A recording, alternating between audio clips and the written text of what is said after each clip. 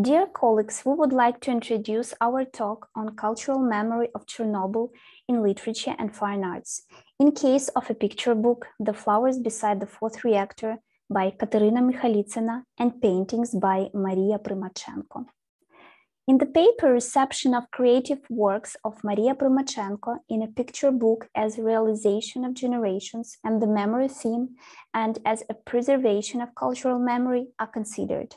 So this talk consists of several parts which you can see on the slide. In particular, introduction, a reception of creative works of Maria Prymachenko in a picture book as Realization of Generations and the Memory Theme on verbal level, paintings by Maria Prymachenko as preservation of cultural memory in a picture book on visual level, conclusion, and references.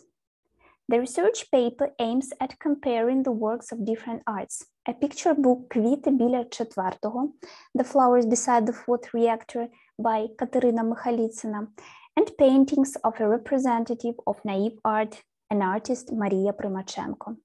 The paper explores the interaction of various arts based on Chernobyl's issue within the comparative interpretation.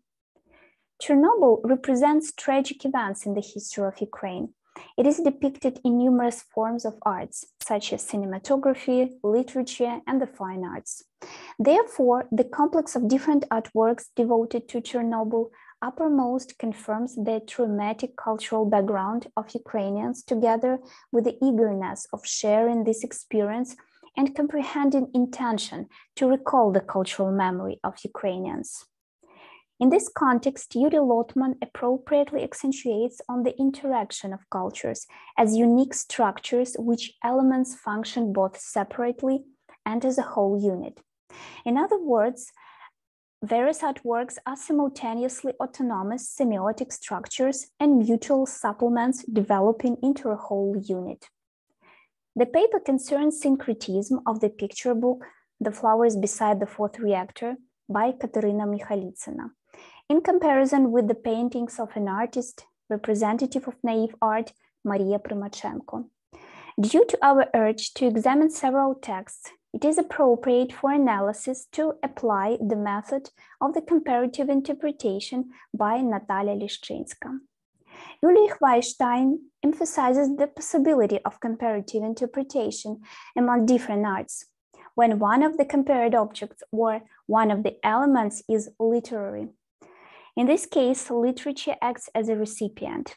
In other words, literature perceives visual information, interprets it, and makes its own impression of the information, and then transmits it in its own way. You can see on the slide some types of connections between literature and the fine arts. From the comparative interpretation, we tend to take a scrupulous look at the implementation of the cultural memory in texts for children. According to Astrid Earle, cultural memory is the interplay of present and past in socio-cultural contexts. Ukrainian culture depicts its significant senses via specific symbolic forms such as memorable places, dates, remarkable figures, and folklore, literature, and figurative images, which are transferred through generations. What causes such processes? In fact, these are some events and tragedies of the society.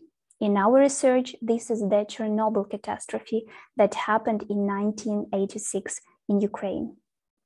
In the research, we draw attention to a contemporary picture book, The Flowers Beside the Fourth Reactor by Mikhalitsyna. It follows the issues of Chernobyl in Ukrainian children's literature, indicates its duration and necessity of traumatic experience reconsideration. Furthermore, it is essential to accentuate on peculiarities of a picture book genre where the connection between a word and an image is urgent. As Maria Nikolaeva asserts, the unique character of picture books as an art form is based on the combination of two levels of communication, the visual and the verbal. Making use of semiotic terminology, we can say that picture books communicate by means of two separate sets of signs, the iconic and the conventional. The picture books assist children to decode the images of two different science systems, the verbal and the visual. A picture book by Kateryna Mikhalitsyna refers to the paintings of an artist, Maria Prymachenko, recounts her story in Chernobyl. From the reception of fine arts, the author demonstrates the problems of generations, memory, and nature conservation that are implemented on the verbal and visual levels. In a picture book, there can be conventionally distinguished two storylines. The first, a story of 4 generations of Ukrainian family of a girl Stasia after Chernobyl tragedy. The second, a story of the artist Maria Prymachenko, who witnessed the Chernobyl catastrophe. The very occurrences had an impact on her works. Both storylines interweave owing to a central character, a little girl, Stasia, and her great-grandmother who experienced all the tragedy of the Chernobyl disaster. The image which symbolizes the Chernobyl disaster is wormwood. For emotional reinforcement of the image of the Chernobyl disaster as a tragedy of the Ukrainian people, the writer puts wormwood in chustka, a handkerchief, because it is one of the oldest traditional elements of Ukrainian women's clothing. It is associated with various rituals and customs, birth, christening, and marriage. In Mikhalitsyna's text, the handkerchief is supported visually. In the picture, which depicts the great-grandmother putting wormwood, gray colors prevail, but the handkerchief itself has bright colors. There is a certain symbolism in this, the tragedy of motherhood, the loss of loved ones, and the intention to preserve the memory of the family and the tragedy. The main purpose of the image of the great-grandmother is to tell descendants about the family rooted in Ukrainian traditions and customs. The author seems to draw a parallel between different types of painting and embroidery as an important cultural tradition of Ukrainians.